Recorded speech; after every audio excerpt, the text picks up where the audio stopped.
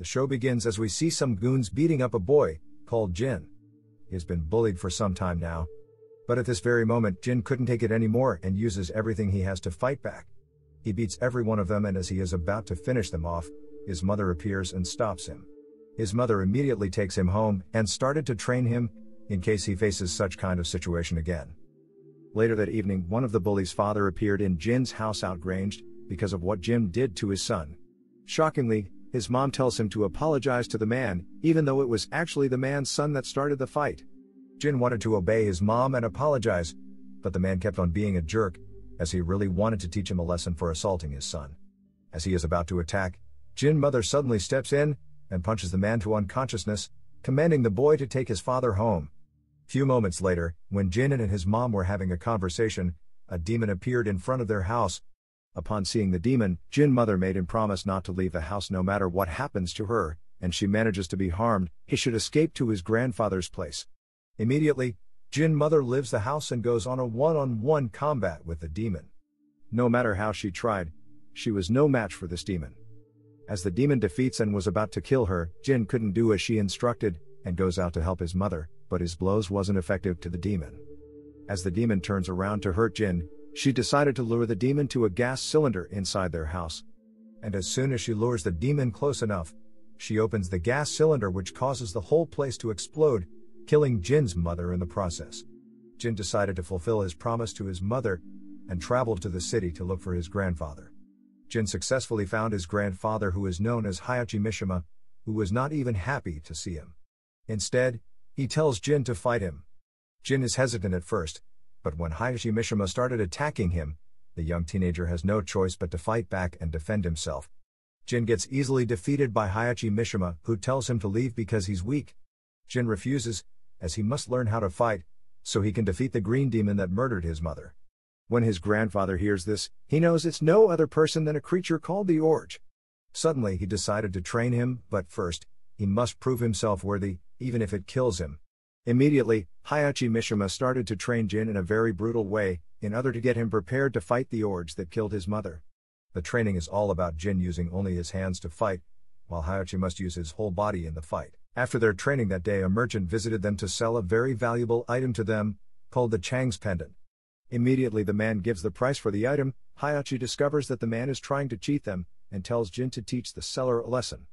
The man is all ready with a knife when Jin started to fight him. After a long fight, Jin defeated the seller, and by the orders of Hayachi, he finishes the man off with a few punches. Hayachi notices Jin's hesitation in the fight, and tells him that hesitation is a weakness, and that was exactly the reason why his mother died, and if he continues like that, he will also lose his own life. Hayachi meets with his assistant, and tells her to give the pendant to a scientist, so they can examine the pendant, as he believes the pendant detects demons like the Orge, and wants to find out from a scientist if it really works.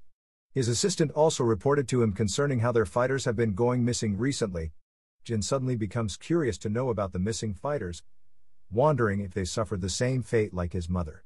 But Hayachi tells him that what he should be focused on is his trainings, and decided to continue Jin trainings on how to fight.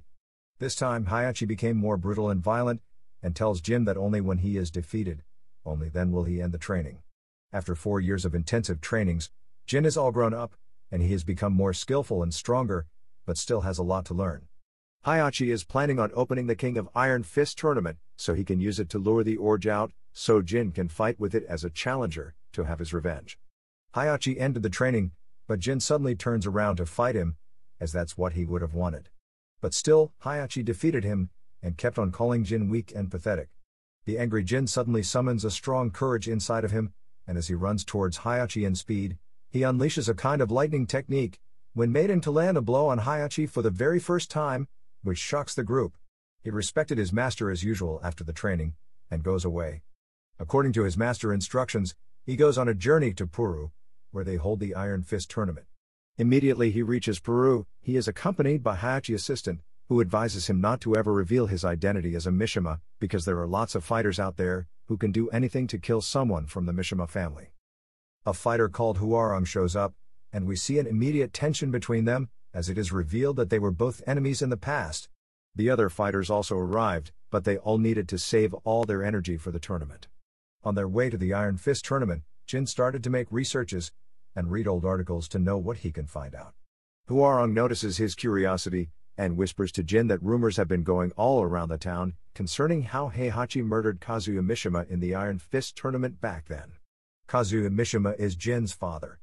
A fighter who was listening to what they were saying tells Jin that Kazuya was a very bad person and really deserved to die. After a few hours, the fighters successfully arrived at the Iron Fist arena. Jin goes to talk to his grandfather, Heihachi Mishima, who really believes that the ogre will not be able to resist the tournament. But Jin ensures his grandfather that he is going to win at all cost. Suddenly, Jin brings up the topic concerning what happened to his father, Kazuya Mishima, in the Iron Fist tournament back then. But Heihachi Mishima tells him to forget about the past and focus on the tournament. The event finally started, and Heihachi, who is the host of the tournament, welcomes the warriors and throws a party on their behalf. Jin goes to talk secretly with one of the fighters called Nina Williams because he wants to know if she witnessed the fight between Kazuya and Heihachi. Nina advises him that family has a lot of dark past and tells him never to get mixed with that kind of family. Not knowing it's actually Jin's family. Another fighter called Phoenix was listening to what they were saying and began to suspect why Jin is so curious to know about the Mishima family. Phoenix gets Jin attention by telling him about his father Kazuya, whom he describes as a mean bastard. As Phoenix begins to tell him the story, a flashback is shown, when we saw Heihachi and Kazuya fighting. We saw how diabolical Kazuya is, as he throws Heihachi off the cliff. This act should have killed Heihachi, but he manages to put himself together, and fought with Kazuya again. Phoenix expresses that he wouldn't be really shocked if Heihachi murdered Kazuya, his son. Jin later meets Heihachi Mishima, and questions him if he really murdered his father. Heihachi notices how curious Jin is to know the truth, admitted that he really killed his father, and also reveals his own side of the story, on how heartless his father is. He explains that his father, Kazuya, took possession of a Devi gene which gives Kazuya unlimited strength and powers, but it influenced his mind, making him evil. Jin then suddenly realizes why his mother never told him anything about his father. Next episode begins as we see a fighter called Ling Xiaoyu, who is disturbing Jin, as he tries to meditate. She informs him that his fight is next, so he really needs to get himself prepared. He will be fighting a very powerful warrior known as Leroy Smith. Few minutes later, the fight everyone has been waiting for finally started. Jin Kazama versus Leroy Smith. As the fight begins, we find out that Leroy Smith is an excellent fighter, as Jin was really struggling to defend his blows, but as he keeps remembering his mom, it inspired him to keep fighting. For the first time, Jin manages to knock down Leroy to the ground, and after a few more beatings, Jin says to him that the fight is over, but the angry Leroy refuses to give up in the fight, which gives Jin no choice but to break his leg, defeating the poor fighter. Jin is later declared as the winner, but despite his victory, he still felt bothered about Leroy, who didn't want to give up in the fight. He tells Huarong that Leroy was fighting like his whole life depends on it. The next opponents to fight is Ling Xiaoyu versus Nina Williams. Jin advises Ling to be careful, because Nina is a hired killer, but Ling didn't care, as she is confident about the fight. Jin goes to Heihachi and begs him not to allow Ling to fight, because she's just a teenager. But Heihachi replies saying that the comparison between him and Ling is that she has a plan, rather than feeling sorry for herself. The fight begins between Ling Xiaoyu and Nina Williams. It was a very tough fight between the opponents, but with strategy, Ling Xiaoyu defeated Nina with a knockout. Jin, who felt guilty on his fight with Leroy Smith, decided to pay him a visit to know how he's doing. Leroy calls Jin one of Heihachi's dogs, but Jin tells him that he isn't one of Heihachi's men, that he has a personal reason of fighting in the tournament. Leroy informs Jin that Heihachi is using him like he is using everyone else. During their discussion, Heihachi shows up and tells Jin to be getting ready for his next fight, instead of wasting his time with a man like Leroy. He reminds Jin that the only way to avenge his mother's death is to kill the Orge. Few moments later, the next fight is about to begin, as Jin is to fight with Huarong. When the fight finally started, Jin recalls what his mother told him about not taking pleasure in defeating someone. Suddenly, Jin strategically defeated Huarong, without a scratch on his body, and offers to buy him a drink, to maintain their friendship, but this only makes Heihachi furious, as Jin didn't defeat Huarong in a brutal way.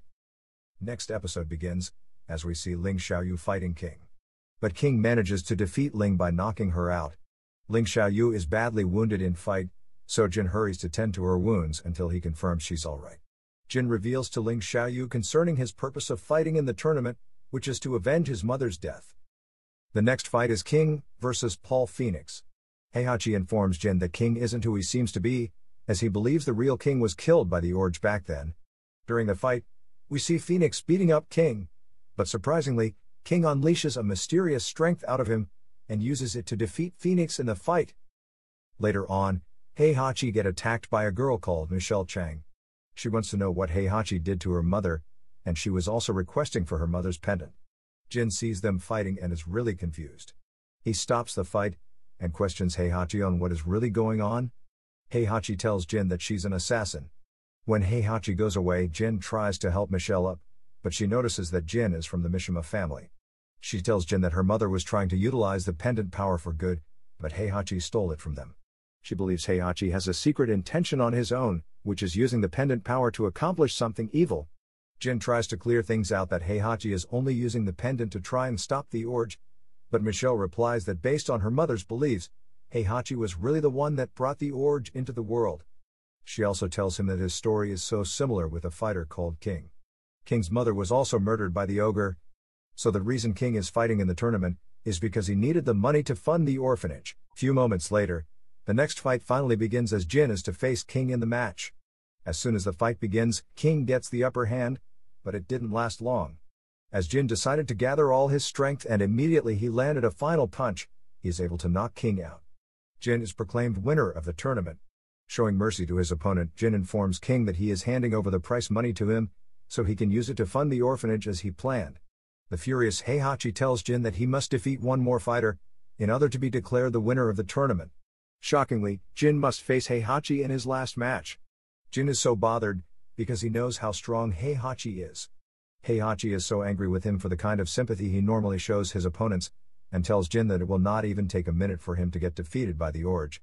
Jin questions Heihachi if he really released the ogre, but he just avoided the question. Jin, angry, started to blame Heihachi for all the innocent people who was murdered by the ogre, including his mom. The fight we have all been waiting for finally started, as Jin is to face his grandfather, Heihachi, in a diabolical battle. As soon as the fight begins, Heihachi throws a very brutal blow at Jin, getting himself ready to kill his grandson. Heihachi beats Jin up in a very violent manner, throwing him against the walls. As Jin lies on the ground unconscious, he started to get memories of his mother who was teaching him how to fight. In no time, Jin gets back on his feet, which shocks Heihachi. The fight continues, and Jin uses the Kazama skills his mother taught him, and for the first time, he knocked Heihachi to the ground, and the pendant falls off him. Something strange started to occur as the sky changes color, and a portal opens, revealing the ogre. The final episode begins as we see the ogre falling from the sky, roaring menacingly. Heihachi picks up the pendant, and we shockingly see a strange smile on his face, while Jin recalls what his mother went through because of this demon. Immediately, Jin runs towards the ogre to fight it, but all his attempts was just ineffective to the monster. The other fighters wants to assist Jin in the fight, but Heihachi tells them not to get involved.